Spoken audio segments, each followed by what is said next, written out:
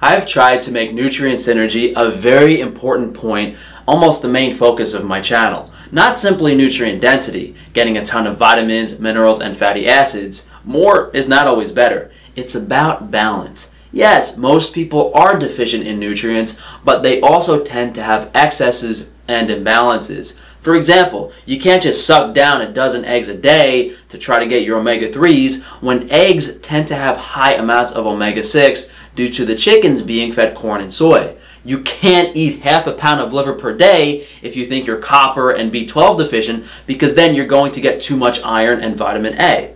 This leads us to understanding that it's so incredibly difficult to balance nutrition using supplements, so natural foods tend to be better. There are a lot of easily identifiable deficiencies that can be remedied with the supplement, but ideally in the long term, you reduce supplement usage as much as possible, sticking to natural foods. And if you're doubting this at all, the mineral wheel will change your mind. The mineral wheel illustrates interactions between certain mineral nutrient elements in soil and in the digestive and metabolic systems of both plant and animal life. This mineral wheel I drew today doesn't have all of them. We have about a dozen here when there's well over 24 different minerals our body needs. If a mineral has an arrow pointing to another mineral, it means a deficiency of that mineral or interference with its metabolism may be caused by excess of the mineral from whence the arrow originates. So iron and copper are both pointing at each other, which means excess copper can cause iron deficiency, excess iron can cause copper deficiency, and they interfere with each other's metabolism. Most people are familiar with the interaction between sodium and potassium. They're both antagonistic and synergistic. They are pointing at each other, working against and with. But then potassium branches off to manganese and iron, and those two branch off to just about everything else. A glance at this wheel suggests frustrating complexity with no realistic way of ever bringing all the minerals into an optimally balanced relationship. It's pretty simple to understand. If you mess with sodium, you're now altering potassium status, and then you're altering iron and manganese status. Iron works with copper, manganese, potassium, phosphorus, and cobalt. Manganese works with calcium, iron, phosphorus, and potassium. So just by messing with sodium, you mess with everything. The point is, you mess with one single mineral, it throws everything off. It's why throughout the history of my YouTube channel, I've never really recommended electrolytes. I've pointed people in the direction of natural sources of minerals, and you have all of these keto clowns shoving electrolyte powders like sodium and potassium down people's throats, as opposed to addressing diet and lifestyle problems that are incorrect.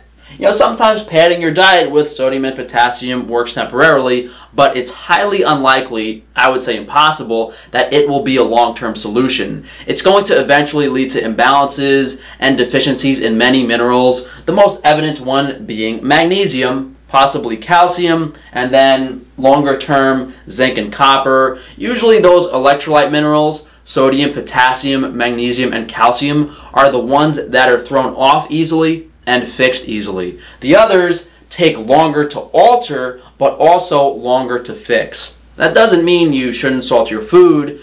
I did a video titled "Stop Worrying About Potassium," where I explained that the sodium to potassium ratio in your body is supposed to be roughly 1:1. And since meat has approximately 1,400 milligrams of potassium and 250 milligrams of sodium, you definitely want to add some salt to your meat. Many people think that just by consuming high quality animal and plant foods, they're able to achieve all the minerals they need, but that's not always the case. You have soil mineral depletion, and foods that are high enough in copper and magnesium are really hard to come by.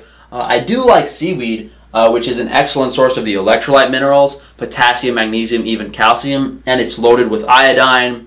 There is a pollution concern with seaweed, so some people do want to stay away, and it is much harder to address each of those electrolytes on an individual basis as opposed to eating seaweed, but it can be done. And this means that the complexity of the mineral wheel can be disregarded, because from a food perspective, the soil mineral content is what we're worried about. The animal or plant can be a filter in a way for balancing minerals, but if there are extreme excesses or deficiencies of minerals in the soil, then whatever was growing or grazing on that land will have the corresponding imbalances and deficiencies. That's why most people are magnesium deficient. That's why most people are copper deficient. The soil simply does not have enough of either mineral. Oysters are a really interesting example of this, and I might do a video on oysters specifically because the mineral content of an oyster can vary tenfold depending on what ocean, what sea it's from. And we can't really expect every farmer and rancher to test their soil for mineral balance. Although when I have a farm, I'll do that, and there are plenty of farmers and ranchers out there using, mineral supplements for their cattle. But whether it's laziness, not caring, probably mostly not understanding, the vast majority of food requires us to find an alternative solution. I've gotten several hair mineral analysis done, and the actual way I originally found out about the mineral wheel was a book titled Trace Elements Hair and Mineral Analysis. There's a lot of companies online that offer testing for around $100. Hopefully I can get it for you guys from myself in the future. You just send in a sample of your hair and they'll analyze the mineral content. This tells you balance, are you deficient or do you have an excess of a certain mineral, and even more importantly, if you have toxic levels of certain things like aluminum, lead, arsenic, or mercury. Bear in mind, supplementing at the time of the hair mineral analysis can throw things off somewhat, like if you took a ton of zinc and then cut your hair, it could alter the tests. And the worst part about this is mainstream nutrition ignores most minerals, and mineral imbalance destroyed my health in the form of iron overload. And there's other common issues like hypercalcemia causing insomnia when people have massive stores of calcium from their past diets. They don't have enough phosphorus, they don't have enough magnesium, they're not getting enough vitamin D, and things get very, very difficult to fix when you've had lifelong imbalances of certain minerals. So hopefully you can use this information to optimize your mineral status in your personal diet.